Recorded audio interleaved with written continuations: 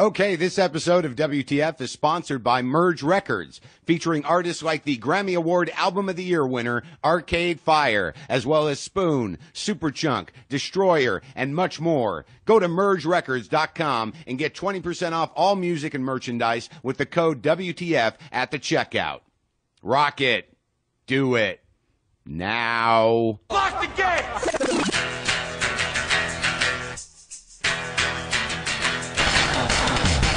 Are we doing this? Really? Wait for it. Are we doing this? Wait for it. Pow! What the fuck? WTF. And it's also, what the fuck? What's wrong with me? It's time for WTF. What the fuck? With Marc Maron.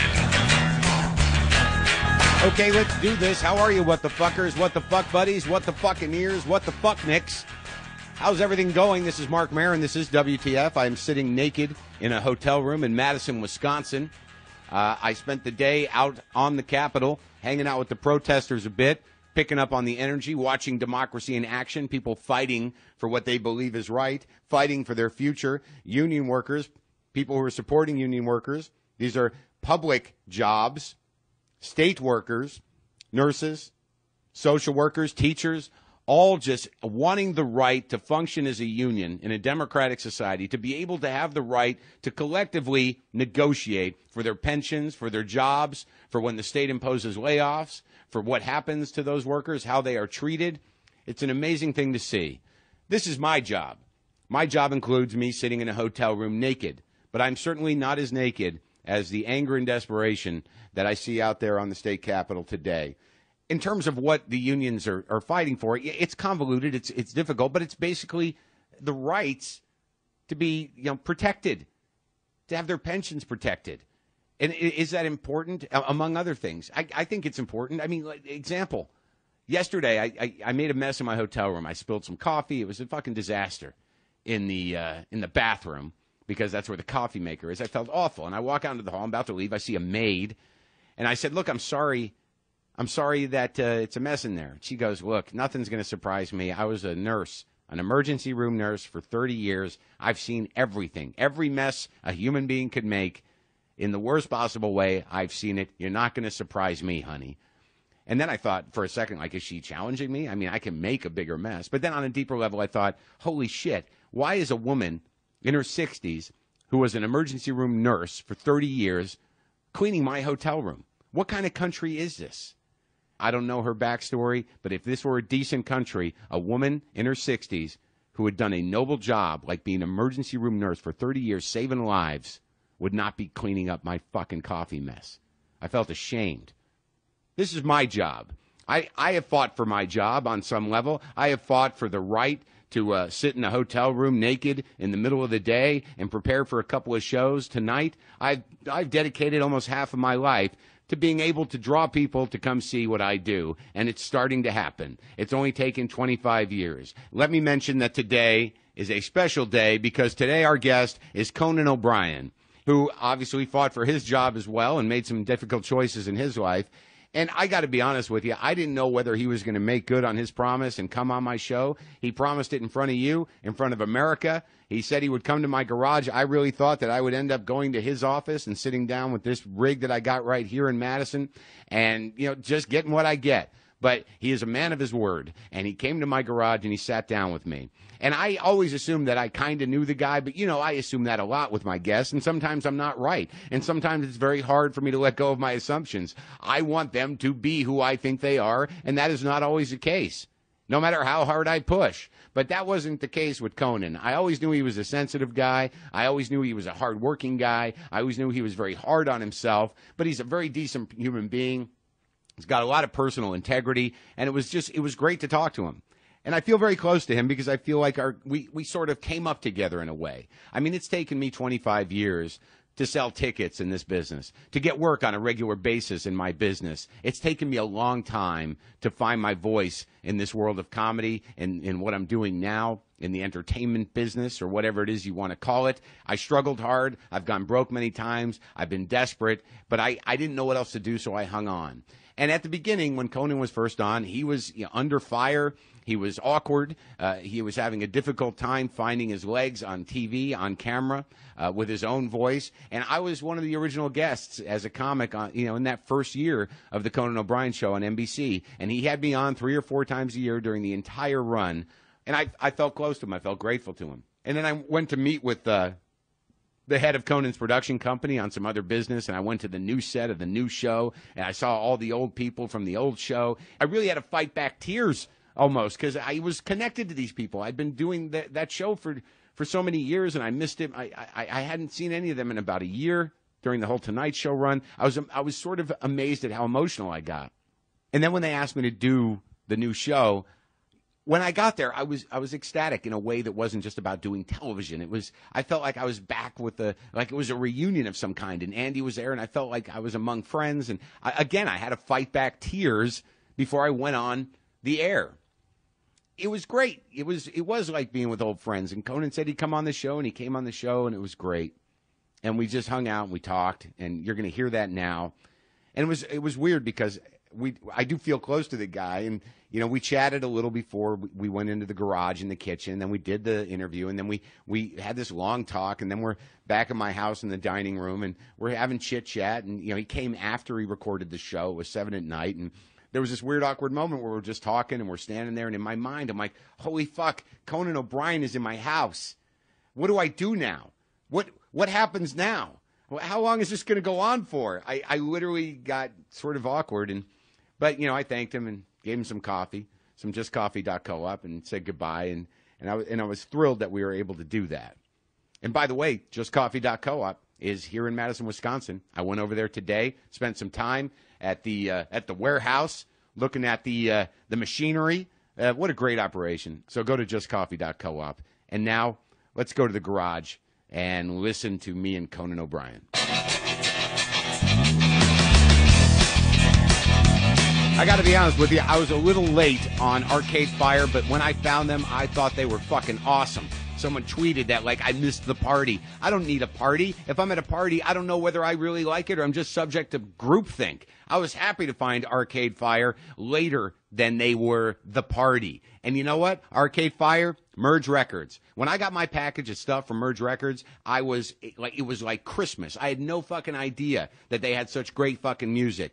Superchunk? Are you kidding me? I don't pay a lot of attention to labels. I'm not that nerdy about it. But Superchunk, they've been purveyors of fine indie rock since the beginning of indie rock, since the late 80s. They fucking kick ass. Also on Merge Records, Telekinesis, Caribou, Apex Manor, Spoon. They actually put out a collection of the Big Dipper, who was a band that I knew back in Boston when I was in college. Merge Records is our sponsor today, and I'm fucking ecstatic that they are sponsoring the show. And here's the deal. If you listen to my show, you can get 20% off all Merge music and merchandise by using the code WTF at checkout. Just go to mergerecords.com/store. You can preview and purchase albums on CD, LP. There's digital download. They have Merge gear. They've got T-shirts, tote bags, all of it. 20% off with the code WTF. They're also on Twitter, if you're into that, at Merge Records on Twitter. They're on Facebook. You can sign up for their monthly newsletter at mergerecords.com. Are you fucking kidding me? Superchunk? They fucking rock. Arcade Fire? Genius. Merge Records. What a great fucking sponsor. It's you know what? I love this show. mergerecords.com/store. WTF. That's the code, 20% off.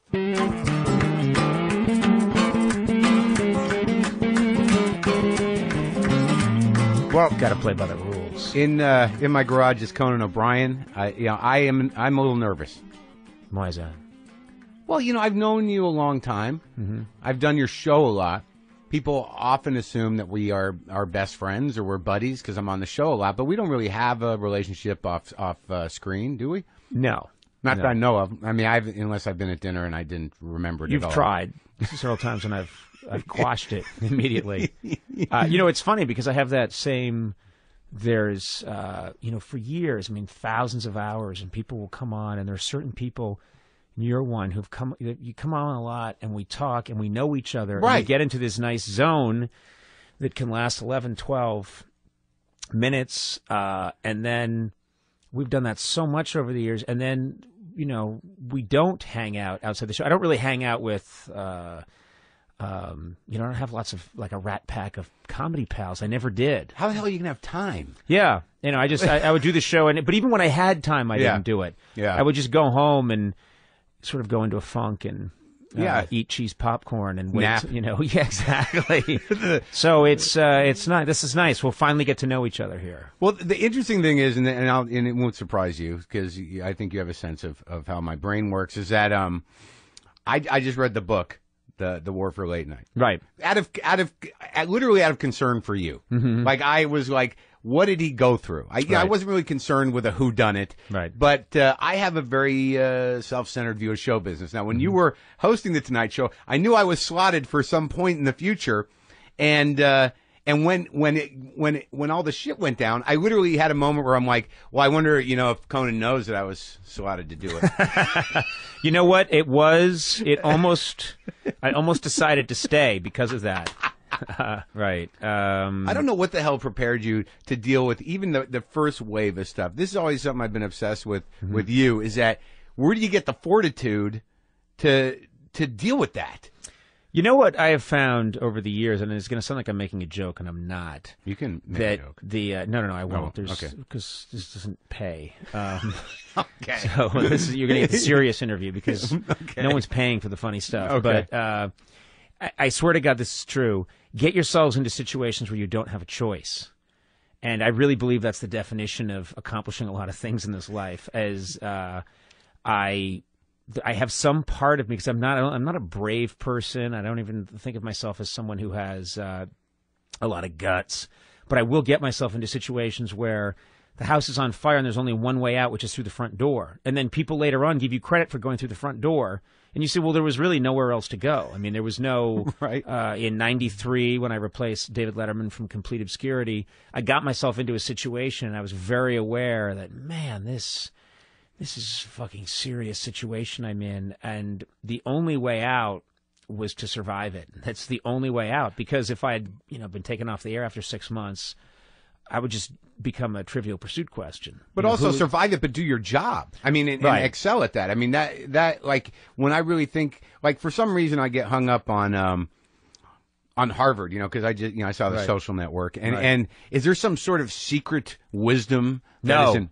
God, no. Well, first of all, the Harvard you saw on The Social Network doesn't exist. It doesn't? Oh, that's good. There are no women don't look like that. Twins? A lot of sets of twins? No. I mean, I looked at that movie and I thought, I don't know where I was. This was clearly a different time, but lots of incredible looking supermodels walking around, taking off their underwear and giving guys blowjobs. They bust them in, apparently. Yeah, bust them in, and there are guys with headsets. Now, it's possible that existed somewhere, but nobody I know ever saw that. We all had cold sores, and we had diphtheria, and it was cold, and we wore shitty clothes and scarves, and the guys looked horrible. The women looked like Emily Dickinson after a bike accident. I mean, it was a sham. The whole thing was and we all survived it. It was always gray and raining, and they were tearing up the subway the whole time I was at Harvard. What year were you there? I was there from '81 to '84. Because I was around then. I was at Boston University. It's across the river there from '81. I've heard tell. But the whole place was under construction the whole time I was there. But there's no, like, I want to demystify Harvard. I mean, so what is this idea that there's some sort of Harvard camp within comedy? Is it just because relationships are built? There's no secret sort of like, this is the secret comedy puzzle. No, first of all, there is a secret comedy puzzle. And you know how to do it? And I can tell you, but I can't say it on the air. Okay, all right. I'll have my ass. But there is a trick to it all. And only you and Howie Mandel are going to crack it. Okay. But what is true is that there's the Harvard Lampoon within Harvard, and that is the country's oldest humor magazine. It started in 1876, and that is a place that from Doug Kinney and Henry Beard, and it's collected some really funny. It's attracted some talented people over the years, and when I was there, I fell into that organization. you submit comedy to get in, so it is a meritocracy. They're looking for funny people that can write stuff. So you got to be smart. You got to be funny. You got to be funny, and you can get accepted as an artist. You can get accepted. Some people get in on the business side, but I got into that, and that changed my life. That was 1981, and what is true is when I got out to Los Angeles, there was a couple of people that I had graduated years before me, but they were on the Lampoon. I mean, Jim Downey, one of the funniest people I've ever met, who's the head writer forever at Saturday Night Live, and he's still there doing stuff. He was a Lampoon guy, and so you'd know a couple of these guys, and I heard these names: Max Prost, Tom Gamble, George Meyer, and these are it helped to know a few of those names. So I'm not going to lie about that. It does help to have a few connections. So it's a skull and bones of clowns. Yes, it's a skull and bones of nerdy, self-effacing comedy geeks. Yes. So it's just about it. It's just really about a network. It's not that because I've always wanted to believe that you're imparted secret wisdom at Harvard, but really you're just introduced and socialized with some of the smartest people around, but also some of the dumbest. I mean, I'm the first to demystify or demythologize Harvard. I don't think. I met some really smart people there. Yeah. I met some dumb people there. I met people that had no emotional intelligence. I met some of my best friends there. I also met horrible people there. It's a big melting pot. It is not, many people would agree, too. I don't think it's like the greatest undergraduate education you could ever have. I think it all depends on what you're looking for. But it has some cachet. It has some cachet, and it attracts some very interesting people. I would say it was no surprise to me when they caught the Unabomber, and he turned out to be a guy from Harvard. I was not.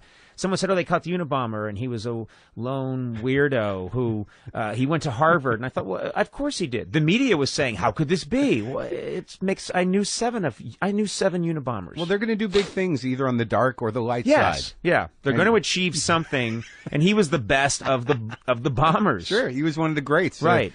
Lived out there by himself in a small cabin. Somewhere there's a Yale random bomber who's furious. He was. My time has been taken. Well, is it weird to you that on some level that, or does it make sense on some level that all these people that went to Harvard and all these people that you knew sort of rise at the same time? I mean, I had no idea that, Jeff Zucker went to Harvard. I mean, is that odd to you? No, it's not odd in a way. It kind of makes sense that everybody, if you made a movie, when you see a lot of classic movies that tell a tale, and this is the format they used in the 1930s in classic movies like the Roaring Twenties. Everybody meets each other in the first scene in World War I, and they're doughboys fighting together in a trench. And then they split up and shake hands, and then 10 years later, they're all robbing a bank, and they run into each other in an alley. And then they run into each other again in 10 years, and one's the district attorney and the other one. And it's kind of how it works. Yeah. So, it doesn't. And you know what? In comedy, when I came out to Los Angeles, I met all these people. 85? In 85, I came out here. And over time, I met all these people, and it's the same cast of characters. Yeah. I mean, everyone just keeps popping up. And it is funny that you're assigned a set of characters when you're born, and they keep showing up in your life, and that's just how it works. Surprise! Yeah. Oh, it's you again. Isn't that weird though? I mean, it's strange to me that do you think it's insulated like that? Is that protected? I don't know. I do think God, and whatever God means, but I really believe that there is a force in the universe that has a sense of humor. These things are just too it's beyond weird. Coincidence. Yeah, that it's such a small world, and we keep running into each other. Now, but when you were younger, what kind of track were you on? I mean, were you going to Harvard? Did you have that kind of pressure I was at home? not. I'd always been fascinated in comedy. I'd always been fascinated in being an entertainer. I used to, it's kind of it sounds weird now, but I constantly wrote plays and bugged my school to let me put them on. How old? And I would star in them. I was like 9. I was constantly. Do you remember any of the? I remember when I wrote a show about, where a buddy and I meet and become big stars. And, we wrote songs to it. We basically just ripped off popular songs. And then performed it? And then we performed it. And I remembered insisting that it have the whole play was only about 15 minutes long. But I had been to one play in New York, and I had known that they had an intermission that lasted 25 minutes. So I insisted on a 25-minute intermission 7 minutes into our 15-minute show. And the teachers were so pissed at me. They were afterwards. I was like, well, that was quite a show, wasn't it? What the fuck? It stopped. What happened? So I had these weird ideas about being in show business. And then I basically, I think I was an anxious kid. I was, it's not a glamorous, I was not the class clown. I was funny for my friends, but quiet in the classroom. And I worked really hard, and I was kind of grim. And I have to say, I didn't really enjoy my childhood through Socially uncomfortable? I was not socially uncomfortable, no, because I could make my friends laugh, but I was not easygoing. From fourth grade till when? Till like now. I mean, I'm not an easygoing, and it's interesting because I think people... Me neither. But people have this idea when they get to know you or they think you're in comedy, they think, oh, you must be some freewheeling fun. And I always took things very seriously, got very down on myself, and went into kind of a dark place. And then the flip side of that would be comedy was my escape. Comedy was the way that I would burst out of that. So I was a very serious student. I had no intention of getting into, when I went to Harvard, I didn't even think about going on the Harvard Lampoon until literally my college roommate, John O'Connor, said, I'm going. And I said, I guess I'll go along with you. And that changed my life. What were you thinking about doing? I was thinking about I'd go to the School of Government, or What'd you major in? I majored in History and Literature of America. I wrote a thesis called Literary Progeria in the Works of Flannery O'Connor and William Faulkner. I still don't know what that means. I don't know what progeria means. Progeria is the disease where you age prematurely. Kids get it and they become. And so I thought that the South had a unique literary device where Southern writers put the children in Southern literature were prematurely old because it captured the experience of the American South, which is that they were part of a powerful nation, but they were poor. They were part of a nation that had never been defeated, yet they had known defeat. And then so that was this dichotomy. I don't know. That's great. I thought it was pretty good. Did you do well on that? I did. I did well, and I actually I graduated magna. Really? Yeah. I was like a serious, and I was running the Lampoon at the same time. I drove myself really hard. Well, Faulkner was like I became obsessed with Faulkner for a while, right? Because I was an English major, but I was not a good student. But like the Quentin section of The Sound and the Fury, I obsessed over. Yeah. Did you relate to that? Yes, I did. As a man-child. No, that was the other guy, Benji. Yeah, that's Benji. But Quentin was the sort of existential Harvard student that ended up jumping off that bridge with the irons on his feet. Yes. And it was so weird and morose and hard to read. And Faulkner was so it makes me want to do that. Well, yeah. And then you realize he also looked the part. Yeah. Faulkner looked like the great Southern writer. Yeah. I mean, he looked like a Civil War general. Yeah. And but then have you been to his house? He has a house in Rowan. What's it called? It's in Oxford, Mississippi, right? And you can see where he wrote. So you went on sort of a pilgrimage? No, I did a road trip once with my friends, and I realized we were driving through Mississippi, and I said, we've got to stop by. I've got to see his plantation and see the room where he wrote all that stuff. I mean, he literally, it's old school. What a fucking mind, though. I Yeah. mean, like, he wrote, paragraph-long sentences. I used to just get obsessed about these sentences, like the Reivers, even, which is, like, probably the most accessible book. Yeah. Do you ever read that stuff now? I have not read him in a long time. Did you like it?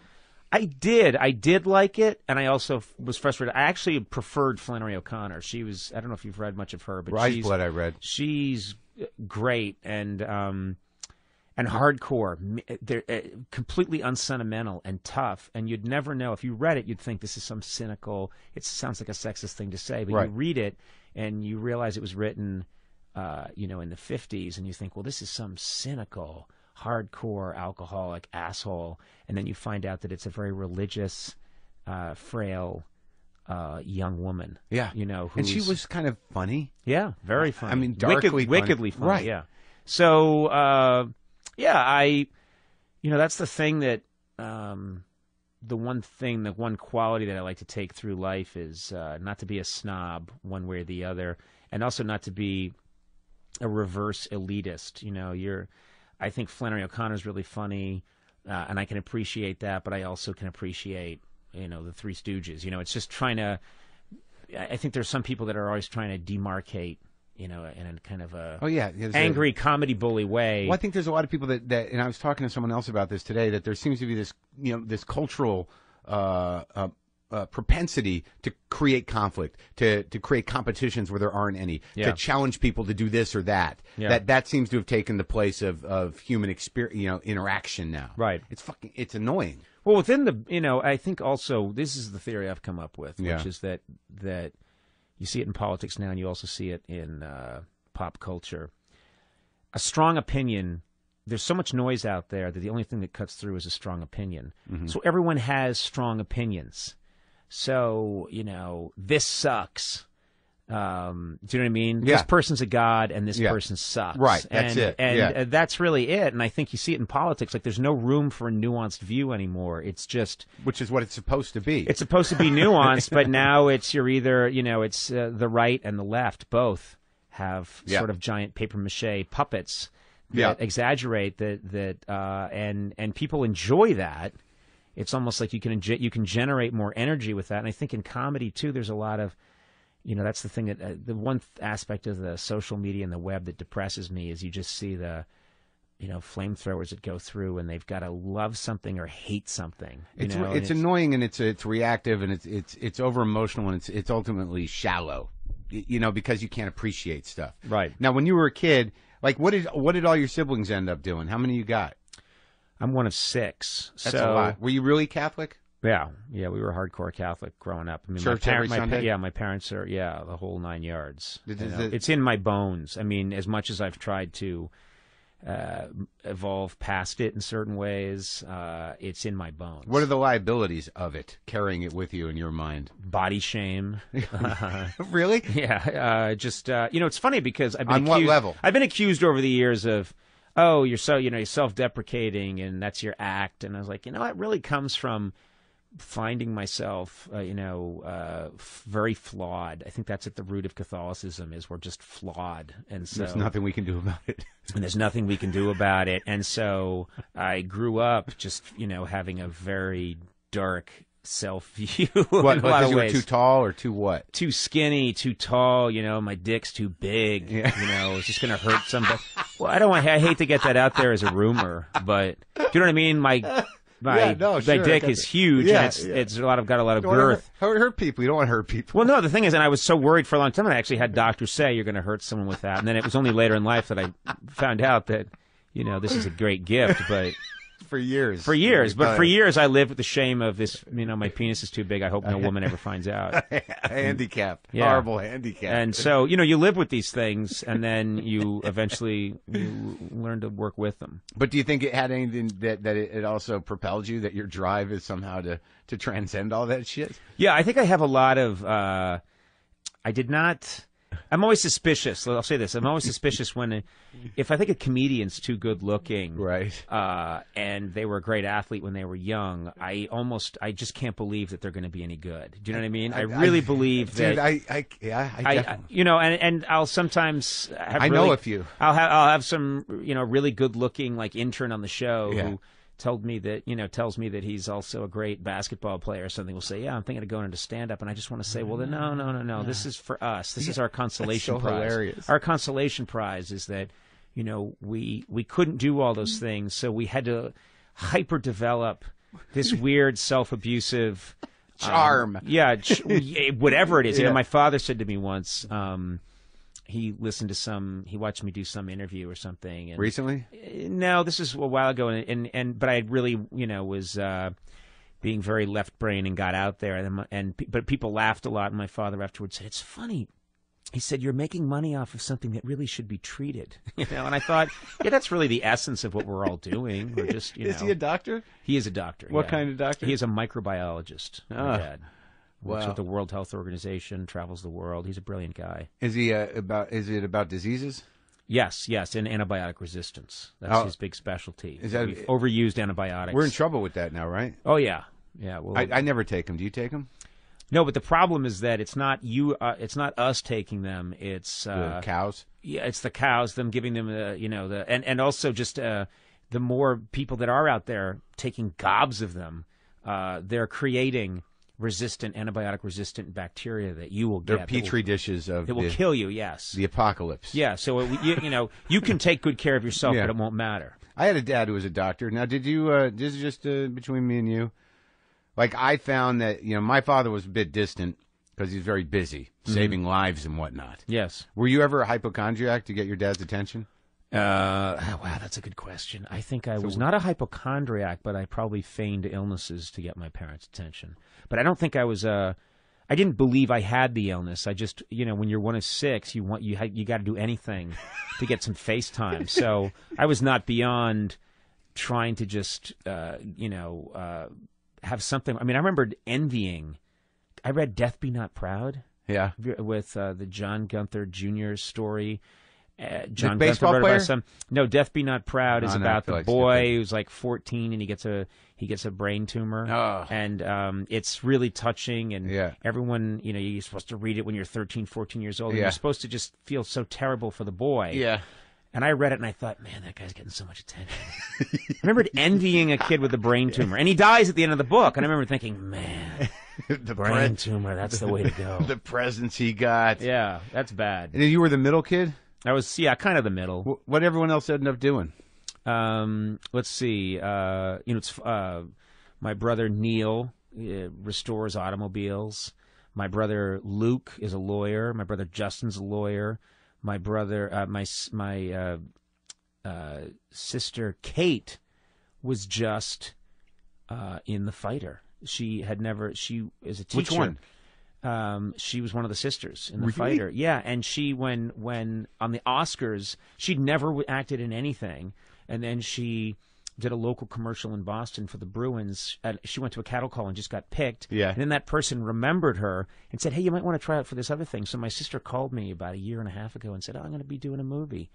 And I thought, well, she'll be doing a movie, like a student film probably. And I said, "Who's directing it?" And she said, "David O. Russell." And I said, "David O. Russell? Not the same David O. Russell?" And she said, "I think so."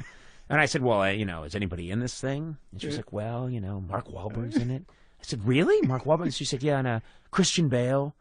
And so she made this movie, and then we all kind of forgot about it because they were putting it together. Did she call it The Fighter? The Fighter. She's one of the sisters in The Fighter. She doesn't talk like that, though.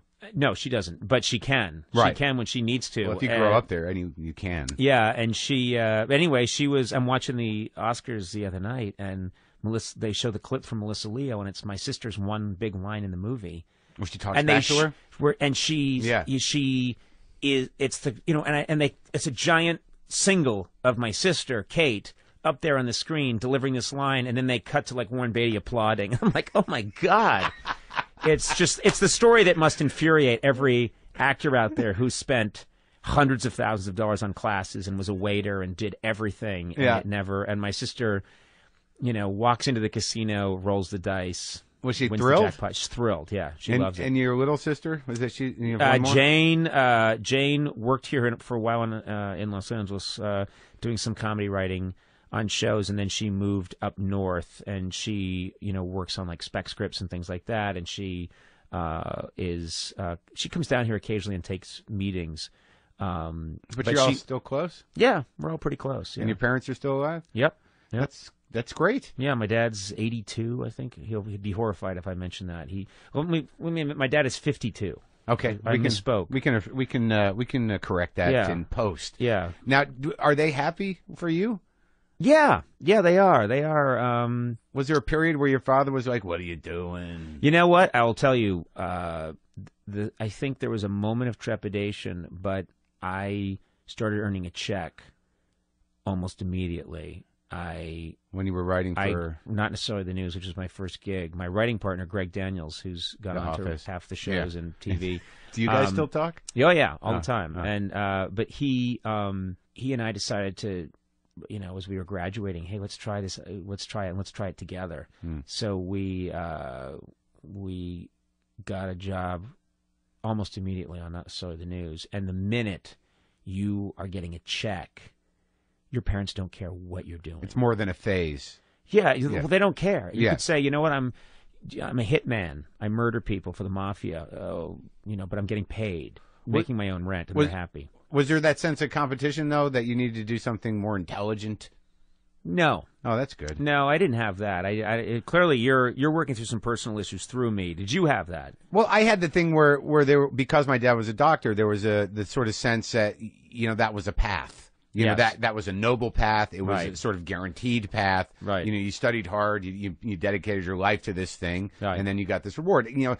Well, he's now working out of a strip mall and a pain management clinic, but that's a whole other story, and that's my issues. Yes. But you didn't have that. Your father didn't have that impact on you. No, he didn't. My dad, to their credit, my parents were very much people that believed you got to do what makes you happy. So there was no sense. Good. My dad never acted as if medicine was the family business. Right. His parents no one in his family had been a doctor. So he found his own thing, and my mother was a lawyer, and but there was no sense that I've got to do that, and no one else seemed to be doing it, so I didn't have to. So you had like a healthy family for the most part. It's interesting, and you're still kind of dark, yeah. Well, it's funny because you can say, there's, I remember when I was a kid thinking my family's weird. We're just weird. I don't know how to put my finger on it. Yeah. But I grew up thinking we're not, and maybe everyone grows up that way, but I remember thinking we're kind of like an Irish Catholic Addams family. Like there's something off with us. So I very much grew up feeling where, now my mother would be horrified. She'd say, that's not true. How dare my mother is Margaret Dumont in the Marx Brothers movies. Well, I don't know why you would say that. It's not true. Yeah. But that was the feeling that my brothers and sisters all had. We're an odd family, and we never quite knew what we were because we lived in a nice house, but it was near where the Irish Catholic kids lived, whose parents were mowed lawns. You mean like the working class? Yeah, and so who wore the hockey jackets? Right. And, Did you get along with them? It's funny. I kind of did. Fucking O'Brien. Yeah, and I remembered they. When I was, there's a whole phase where people realized my name was Conan and that matched up with Conan the Barbarian, which was like around when I was Conan the Barbarian. And there was a lot of like, hey, where's your sword? Where's your sword? And but I remember, no, I'd get knocked around every now and then. You did? Oh yeah, like fist fights. Yeah, this is not my nose. My nose was completely rebuilt. Shattered. No, it was. I was beaten up. Serious? I ran into I'm not kidding. I ran into a street gang and I was wearing a T-shirt that had the Irish flag on it, and they were Italian, and this was right near the aquarium in Boston. Down and by I was the with water. I was with my friend at the time, John Medeiros, and this is late high school. So it's near the North End, kind of. Yeah, and they beat the shit out of me. Got him too? No, left him alone because I was a little bit of a wise guy. They said they wanted 50 cents, and I said no. And they said, why not? And I said, I don't feel like it. And just as I finished that the tuh sound, I got hit so hard in the face. Did you fight back? I mean, I got hit a bunch of times so hard in the face that I don't think I did much. I don't remember. And I remember it was over pretty quickly. And then I had to have I went to the emergency room, and the doctor, I'll never forget his name, Dr. Constable. He had a British accent, and he looked kind of crazy. He had crazy hair, and he looked like the poet Ezra Pound. And I said, is my nose broken? And he said, broken? Good God, man, it's a bag of bones. I'll never forget that. That's a true story. A bag of bones. It's a bag of bones. Well, you seem so fucking relaxed. Do you feel relaxed? Just in general in life? Yeah, I think I'm more relaxed now than I was. I think I've been through a lot of things. I've been through a lot of change. And I think I'm starting to wise up a little bit. I do think I'm starting to feel a little bit like, I used to believe that worry was a talisman against something bad happening to you. And I think I've had way too many experiences where, as I'm a worrier and I'm a guy that prepares and I'm a guy that really tries to plan it out and make sure that I take care of everything. And you can do that, and things can still go to shit. So you relax a little bit as you get older because you realize, it's no guarantee against things. So why not try and enjoy it a little more? And you don't have control over everything. Yeah. Because I remember and I got to be honest, the new show's great. You seem relaxed. Mm-hmm. It was fun doing it. I was actually happier that I was on this show. Right. Than the Tonight Show. Right. It was great seeing Andy, and it's just and the bits you're doing are, back to, right. Edgy bits. Right. You can feel that, right? Yeah, I think You know, there's a nice thing, which is, I realized it, someone pointed this out to me, and I hadn't realized it, that every other show I've done, I've inherited from someone else. And what happens when you inherit a show, you know, it's a franchise. Either the late night with Conan O'Brien had been Late Night with David Letterman. The Tonight Show with Conan O'Brien had been, and was again, the Tonight Show with Jay Leno. And what happens when you inherit a show is you have to go through this period of sort of course correction where you have to go through a lot of effort to sort of transmogrify it into your show. Do you know what I mean? Which takes a long time. It takes a while. And also, you're always going to be compared against the other guy. Right. And so what happens with this show is this is the first time that it was a completely new show. Do you know what I mean? It was a show, and they said you can call it whatever you want, you can do whatever you want. And there was the sense that, okay, this is the first thing I'm doing. It's not a hand-me-down. Do you know what I mean? Sure. I got to go make my own suit of clothes, and I think there's a lot of comfort there. I mean, when I went over there just to visit that time, I was like, you know, before you had me on, there was this moment where I saw everybody from the old show, and I'm like, yeah, I teared up a little bit. I literally almost teared up doing the show. Is that ridiculous? No. I mean, there's an emotional connection. I think there's also something nice, which is we were both in New York. Do you remember how crazy you were at the beginning? Yeah. What do you mean crazy? Like in what way crazy? Well, I just mean like because I did that. I did your old show in the first year. Right. I did stand up, and I think I did my first panel maybe in the second year. But like there was like you're still a very intense person, but there was you would sit at your desk and your hands would be clenched. Yeah. I mean, I remembered. Has that gone away? Yeah. Oh, yeah. It never goes away. I mean, I think that's the one part of me that would be the biggest surprise to people. You know, my friend Rodman Flender made a documentary of this tour we just did. Yeah. And a year ago, and he followed me around. And the biggest surprise is just how intense I can be and about everything related to my work. And I think it's a bit of a disconnect. People think, well, he's the happy-go-lucky, silly guy with the funny hair. And it's like, nah, yeah. But in 93, 94, I remembered realizing, I very much knew that I've got to make this work. Because if I don't survive this, there's nothing else. And I really did have that feeling. Because you decided, what was the evolution of deciding to perform? I mean... The evolution was I had always been doing it. It had always been this thing that I'd been pushing for, but was trying to figure out what is it I do. I knew that I was not a stand-up. I knew improvisation was the one thing that came the closest to feeling this is me. But how do you How do you do that? I worked at Saturday Night Live. I was friends with Dana Carvey and John Lovitz, and I used to look at them and think, I'm not a Phil Hartman. I'm not a Dana Carvey. I don't do what those guys do. Yeah. I also don't think that I'm a comedic actor. I don't think I should be in a movie. I don't think I should ever be in a situation where I'm telling a woman on camera, I love you. You're the reason that I decided to run this summer camp for kids, you know. Yeah. And I could never do that. I realized I went through in my early career checking off things that I wasn't. Right. That's what I remembered. And then I remembered the one thing, and this is going to sound like I'm making this up, but I'm not. In the 80s, I remembered seeing, in the early 80s, I'd watch Letterman and I'd say, I don't know what it is he's doing, but I feel like I had this just feeling that I have a certain point of view and I have a certain comedic voice and I can kind of write and I'd like to present sketches and tell some jokes, but also be able to talk to people because I like to be in the moment with them and riff. And that job looks like it combines a bunch of those things, but I have no idea how do you get one of those jobs. I still don't know how you get one of those jobs. Well, you were a writer at The Simpsons, right? When you sort of and then you came back. I to had SNL? done Saturday Night Live. Right. No, I didn't come back to SNL. I did Saturday Night Live, and that's where I got to know Lorne, and that's the Lorne Michaels, and that was the key to the story. Is that Lorne? Then I was on The Simpsons, and then immediately NBC needed a host right away. I don't think they were prepared for David Letterman to leave. But you kicked ass on The Simpsons. I don't know if I think I did a good job there, but I was in a room with those writers, John Swartzwelder and Vitti and Jeff Martin and Reese and Gene and George Meyer. Those are just some of the best comedy writers, I think, of our time. And so being in a room with them was humbling. Yeah. I mean, I didn't think I was like the hot shot in the room. Right. It wasn't like Top Gun. Right. So the call from Lauren, was that a surprise?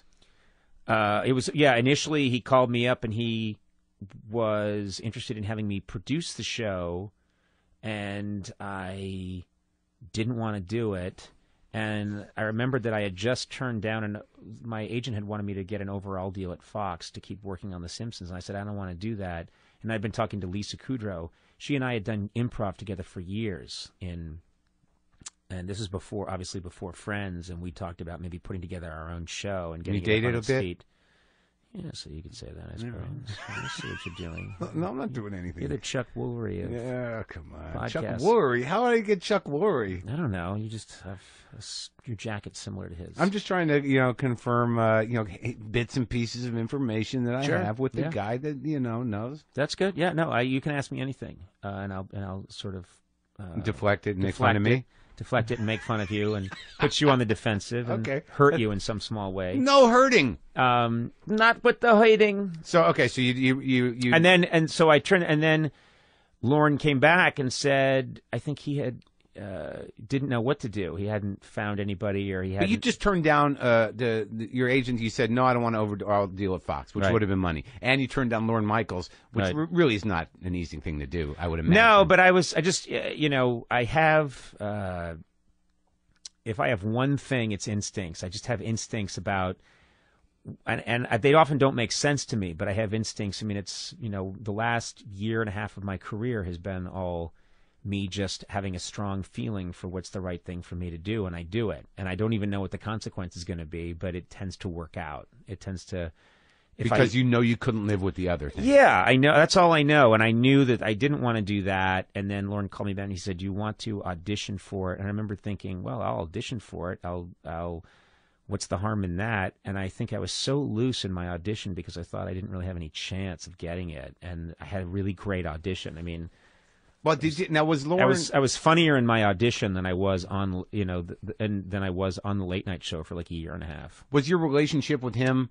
I mean, because he's sort of an intimidating Buddha-like. You can go evil or good Buddha, I guess, Right. on any given day. Yeah. Did he impart wisdom in you? Lauren is. I mean, I have a lot of respect for him, and he's probably more than anybody in show business. Had been a huge influence on me. And yeah, he does impart. Lauren has very good taste. And he has a good he's a thinker, and he thinks a lot, and I think he has a good intuitive feel for what people should do and what they shouldn't do. And early on in the late night show, there wasn't too much he could tell me. I think he knew you just have to survive this period. And if you survive it, you can only learn by doing. Do you know what I mean? There's no book that you can read that tells you what to do. You just have to go in, and I probably have a Catholic need to suffer. That helps me. So, so the trials and tribulations that I went through in 93, 94 probably was my way of paying whatever dues I felt I needed to pay to keep that show. And then once I had suffered enough, there was part of me that was like, all right. Yeah. And now I could move on to another level. And that's probably what happened. So that really did have that, Catholicism has that kind of effect. Like, because I have no familiarity with it, but the idea of suffering that's part of life is really something that's plowed into your brain. Yeah, it gets into your DNA, and I'm really trying very hard in the last couple of years. Like you're not doing it right if you're not suffering? Yeah, I'm trying to and you know what? My escape from that was always comedy. Comedy was always something that I could get into a zone, and you can have a really good time, and people can really be laughing, and I would think later on, wait a minute, people liked that, and I was enjoying myself, and I was in the moment, and I wasn't self-conscious, so comedy was always my escape valve. And then the tricky thing was I turned it into a career, and when you turn the thing you love into a career, you're playing with fire. Well, I think also that's like the nature of what you were talking about how you do it, because it seems like the way you execute your comedy, it's almost as if you're running for your life. Yeah. Well, I think that Does that make sense? It's not meant as an insult. No. You know, I get as intense. People think, you know, doing the show would be nerve-wracking, but giving a toast at a wedding wouldn't be. Right. And you've probably had this feeling. Right. Anytime you get up in front of people, and whether or not you're funny is being put on the line, you're intense about it. Do you know? Yeah, oh, yeah. And people don't understand. I've seen people say, well, you're just giving a toast at a wedding. Why are you getting nervous about this? And I'll say, because it needs to be really great. I've had done things that have been broadcast in front of, whatever, 10 million people or something. And then I've gotten up at a wedding that there are only 35 people there. But if you're speaking in front of a group of people, it's life or death to me. And the reason I'm not an athlete is that I don't give a shit if the ball goes in the hoop or not. I never cared enough. Yeah. And truly great athletes, yes, they're born with innate ability, but the thing that makes them great, the thing that made Pete Rose great, is that he was willing to crush his rib cage if it meant catching the ball. Right. Do you know what I mean? Yeah. He was willing to where that ball is, and him catching it or him hitting it was the most important thing in the world. And I never had that in sports, but I did have it about making a room full of people laugh. That was the most important thing to me. So I can see it, because it's interesting when you look at, because like I've talked to you a lot on camera, right? And I know when there's one of those dead moments with me or anyone, that you're gonna have to pick up. Like it's not just going to be a word. Like you're gonna it's going to be you. Yeah. And when you do something, even in conversation, you go all out. Yes. And you feel it. And that's just because, and you describing it as this idea that like I'm in the present, I'm not in pain now. There's no suffering, and people are laughing. Yeah. But it's funny that I have always been. I commit. I commit when I'm in 100%. Yeah. Or I don't, but I don't know how to do things part way. And it's been a problem for me because part of the world that we're in is you do your job, but then people say, hey, can you do this benefit? Can you do this? Can you do that? And I've always envied musicians, because if you're Paul Simon and someone says, can you come by our benefit? You pick up your guitar. Yeah, you sing an old song. And you get up there and you sing Mrs. Robinson and everybody wets their pants. And then you go and you, have a drink. Right. But if you're a comedian, you've got to try and think of, what's this event? What's it going to be? How am I going to integrate this? And I really sweat these things. Oh, hell yeah, man. And so as a result, they ruin my marriage a little bit. They ruin my time with my kids. So I've had to start saying no more often, because people don't realize what they're asking of you. Right. They're asking for some of your bone marrow when they're asking for hours of your life. And so, and it's going to make me miserably unhappy. Because you're stressing about it. Yeah, and, the big change for me as I'm trying, to me, having kids was a big, there's part of you that thinks, I just got to grow up. I got to evolve. I have to evolve. I have to get to the point where I can do my work and not have it consume you or be too painful. And especially the last year or so, and all the drama and everything, I've started to think, what's the point? The energy it takes is fucking mind blowing. I mean, even when I read that book, it taught me a couple of things in that, like, I had no idea of the political dynamics of show business in general. Right. Now, I don't know how much you knew, but even as we all start out with agents, and you have a very powerful and aggressive manager. Mm-hmm. But I mean, when I read this thing, I'm like, it's more complicated than politics, than genuine politics. Right. Was your history education? Were you aware of all this shit? I mean, like, I know Jeff Ross, your producer, is a sweet guy. I just couldn't believe the politics of this. I was aware that there's a lot of moving parts. I was aware that there's a lot of moving parts, and that there's a lot going on, below the surface, because I'm not naive about those things. And this is something I want to be clear about. That I've tried to be really clear about in the last year. Yeah. Is that I've always accepted that when art and commerce come together, you're gonna get it's going to get messy, and you just have to accept that. I am not. That's why I try very hard to remind myself that it was always a relationship. It was always a business relationship. Do you know what I mean? I don't own the cameras. General Electric wasn't doing me a favor. This was an exchange, and I got something out of it, and we were together able to come together and make this work for whatever 16, close to 17 years. And but there's a lot of tension in the business. The business is going through a lot of change. There's a lot of panic. There's a lot of I don't know. I always try to remind myself I'm not. Thoreau just got to go up to his room and write something, and no one bothered him. Right. And if I want to do that, I can go in my backyard and do some stuff, and no one's going to bother me or say boo. I always knew that I was playing with big forces, Yeah. And I don't mean that in a conspiratorial way. I mean my eyes were open, and I know that a lot of people that work in show business have had a rough time. Right. It can go well for a while, and then it can get nasty. The dismount can get really ugly, and so I don't know. I was very aware that did I see this one coming? No. And it took me a while afterwards to process it, and I think I'm still processing some of it, but I'm a big boy, and I get that. It's complicated, and what I'm trying to avoid is that thing where you get a story in your head that's very clean. Right, of course. That, yeah.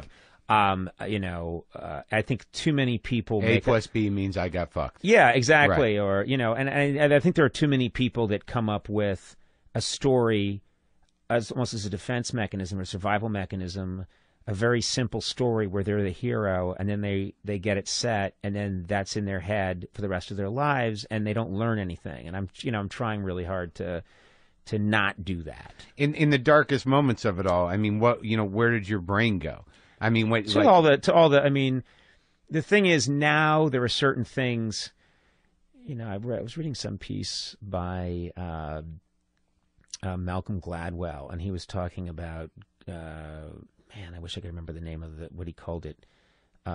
Creeping determinism, I think. And basically what he was saying is that after an event, you watch a football game and your team loses because they go for it on fourth down, later on you become convinced that you knew that was a mistake to go for it on fourth down. Do you know what I mean? Yeah. You create that story in your head.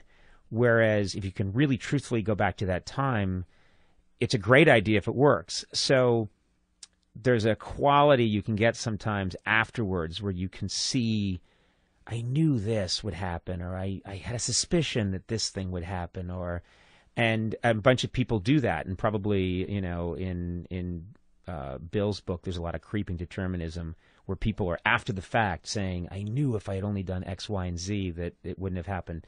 But basically You won't read it? No, I won't read it. No, I mean I have a lot of people around me that I really trust, and they read it and they said, it's. Are you mad at me for reading it? No. Oh no. Again, it's about you. No. Everyone's my parents. I went home for Christmas, and my parents were like, "Oh, we're reading the book," and they were acting like, "Isn't this? You're gonna love it. We're reading it, and we're almost done."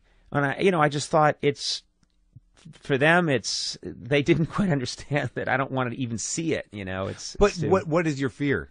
I don't have a fear. It's just that it was painful to go through, and I don't want to. I felt that pain for you. Yeah, I mean, I don't want to. And that's the thing is now I see how everything is played out, and a lot of people say you've come out better off, or it's worked out for you. Right.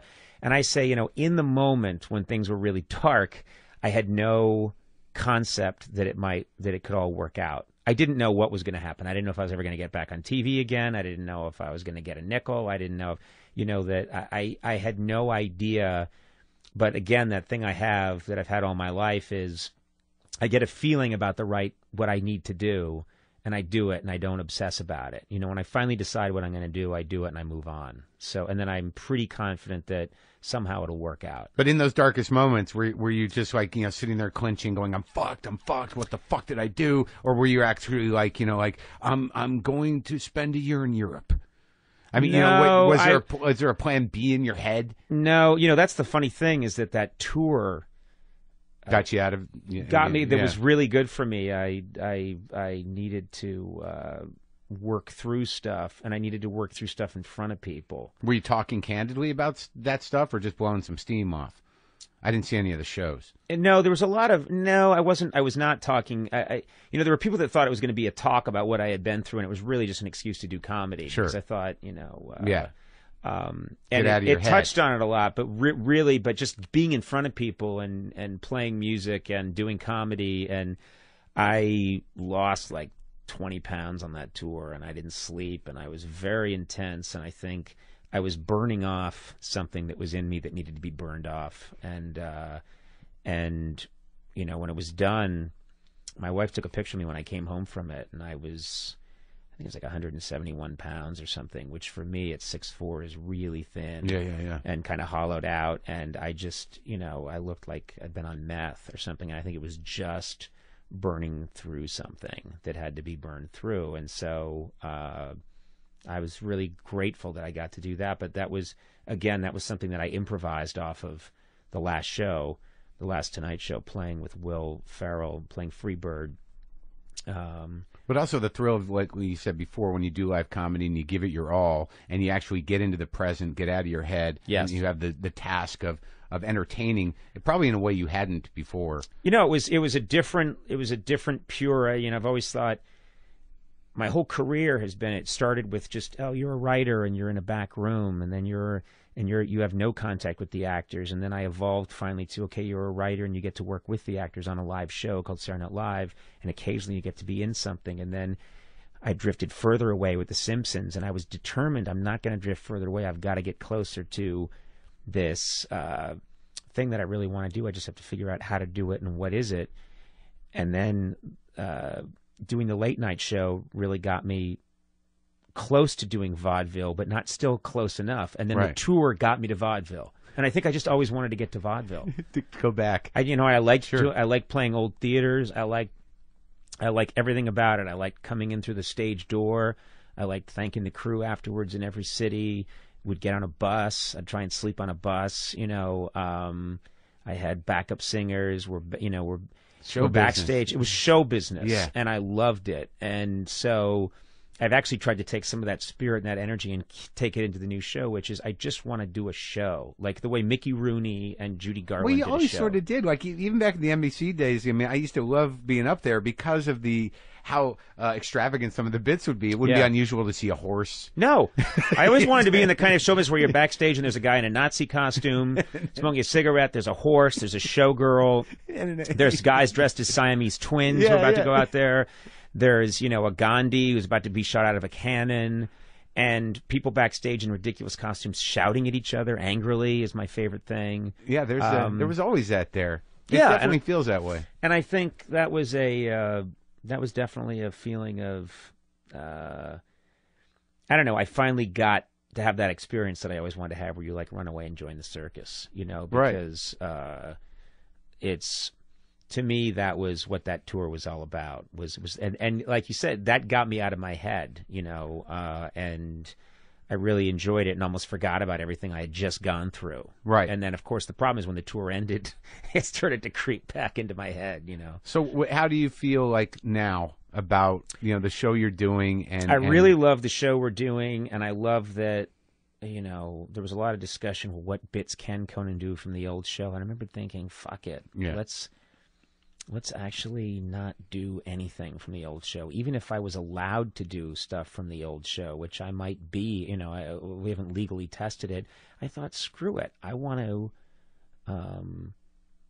want to do bits for 30 years in a row. Do you know what I mean? And right. We did a bunch of things that people really liked on the old show, and I think, okay, but we did them all. Right. And now it's time to try and make something new. So we have a self-imposed don't do anything from the old show ever. From any of the old shows? Either from any of them. We don't do anything. We just only we try and think of new stuff, and we try and make it a lot more immediate, and tonight I work off the crowd a lot and I find people in the audience and I do things. And, we used to be too clever for that. The old show is too clever for that. And we're trying to be, my whole thing is, no, let's just try and find these real moments. Let's make it. That's interesting. Was it too clever or were you guys just nervous about it? Were you just in the early days, we had a mission, which was on the late night show. I didn't want to do anything. I wanted it to be a completely different show from what David Letterman had done. And we really wanted it to be packed full of cool ideas. Who were the minds behind that? You and Smigel? Robert Smigel and Louis C.K. and Dino Stamatopoulos. And we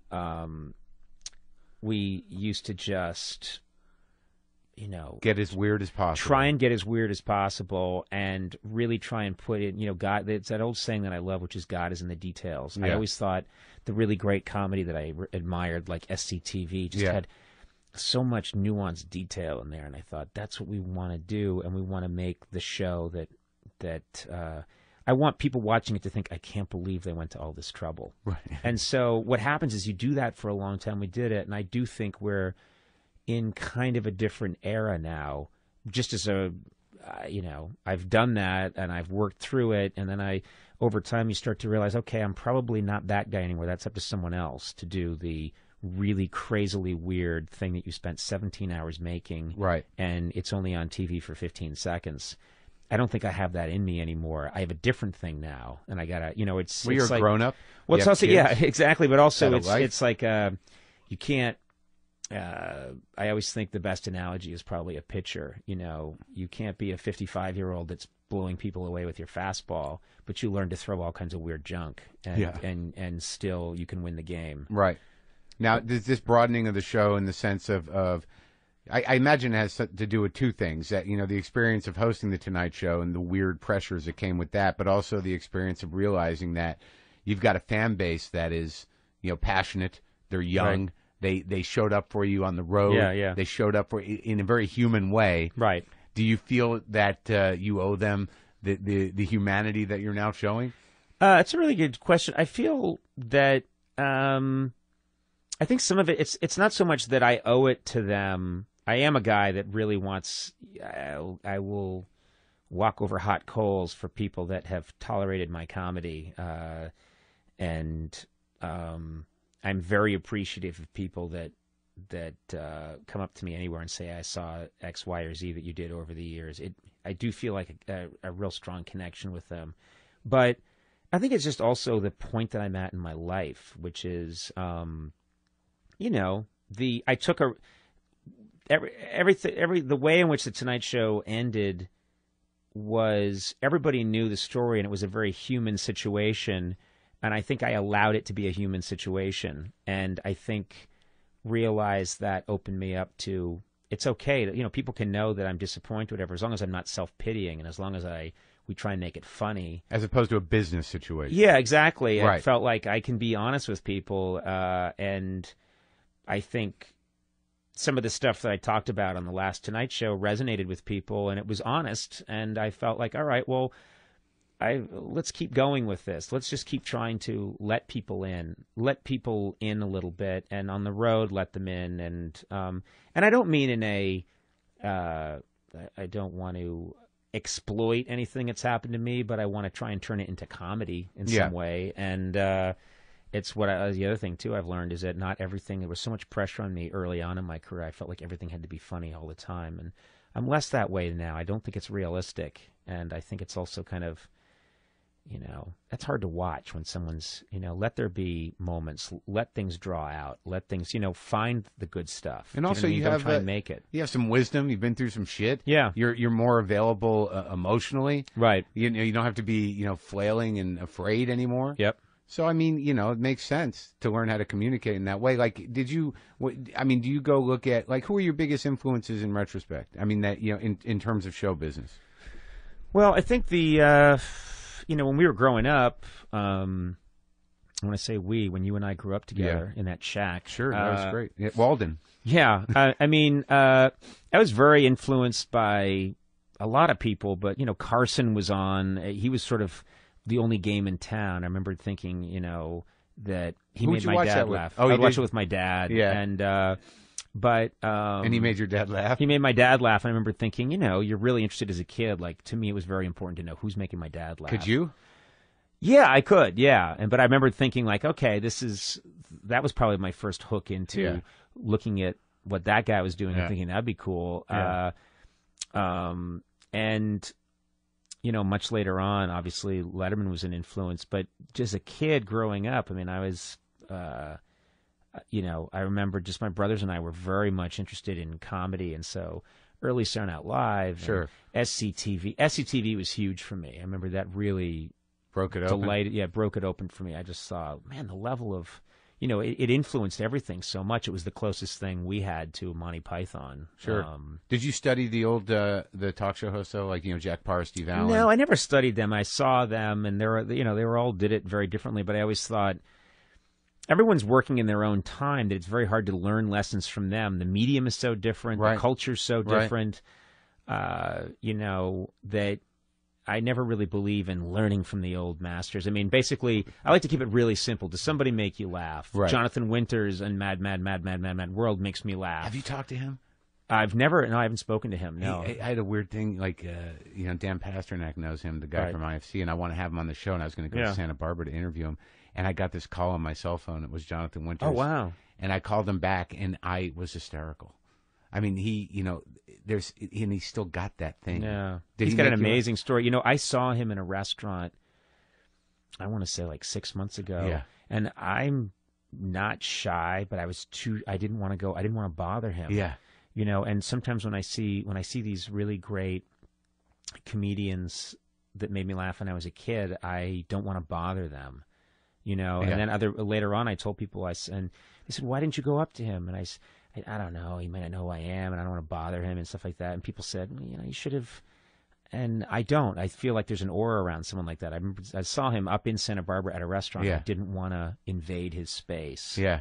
I think when people made you laugh as a kid, you deify them. Oh, yeah. And I remembered being in the Four Seasons in Los Angeles in like 1987 and looking across the room, and Don Knotts was sitting there with this like very attractive woman, and he was, eating a Cobb salad or something, and I just couldn't believe. I mean, Tom Cruise could have been at the next table and I wouldn't have cared. Right. It was Don Knotts. It's Barney Fife. It's Mr. Limpet. And that's always amazing, when you see those people. Isn't it weird when you see them up close? Do you find that in show business sometimes? Like, even when if I go on Letterman or even on your show, that, and I'm talking to you like this when we're just people, but when you're like in the lights and things are about to happen, when you see them as just people, you're like, oh my God, he's just a guy. What's funny too, I don't know about you, if I meet really famous people, I become obsessed with, like you just look at their knuckle or something. I remembered, I was in a situation once where I'm at this very small dinner party, and then before you know it, like Paul McCartney's there, and all I can do is I was like looking at his hand, like that's the hand that was, at the Woolton Feet, when he met John in 1950. Like, okay, that hand has traveled. Yeah, exactly. What is he? That's the same knuckle. And then you realize, okay, you got to just back out of that world. Yeah. The minute you start to go into that world, you got to back out of it. The knuckle world. Yeah, but I've had the same experience of, you see these people, you see like a David Letterman in person, and you're just, you're struck by that nostril. Yeah. Okay, right just back away, just let it go. Have you ever had someone on the show that you were just like, oh my fucking God, I can't believe this is happening? Yeah, you definitely have sort of an out-of-body experience. And like I said, it's not with people like a Brad Pitt or something, because I don't have that feeling for my contemporaries. Yeah. But I did have it for Richard Harris when right, he was on our sure. show. I did have it for Andy Griffith when I interviewed him. There's just sort of a little bit of an out-of-body experience where you're seeing someone that you watched from a high chair. Yeah. You look like bologna strips in a bowl in front of you, and in the magic box. Yeah, exactly. Yeah. And now they're with you, and none of it's real. And you know what? It isn't real. It's all ridiculous. It's all show business. It's all. But I mean, it's good. It is magical. It is strange and fantastic. It's a heightened reality. But I think if you can't connect to I'm not a cynical person, and I'm still connected to. I can't believe we're all here. That's how I feel. I feel like, tonight driving out here to your garage, I have a little bit of a feeling of it's so weird that I knew you and I are in 6A in 1993 in front of a mustard-colored set, making our way through something in front of and now here it is almost 20 years later, and we're in Los Angeles in this weird magical land that I'm coming to here. And I believe in staying connected to that stuff. That's the thing that makes it all sort of it's a weird ride. I don't know where it's it's getting weirder all the time. It is. And I don't know where it's going. I don't know, but I want to see it through. Well, you seem great. You look great, and you're doing good work, and I'm glad you came by. Oh, thanks for having me. Okay, man.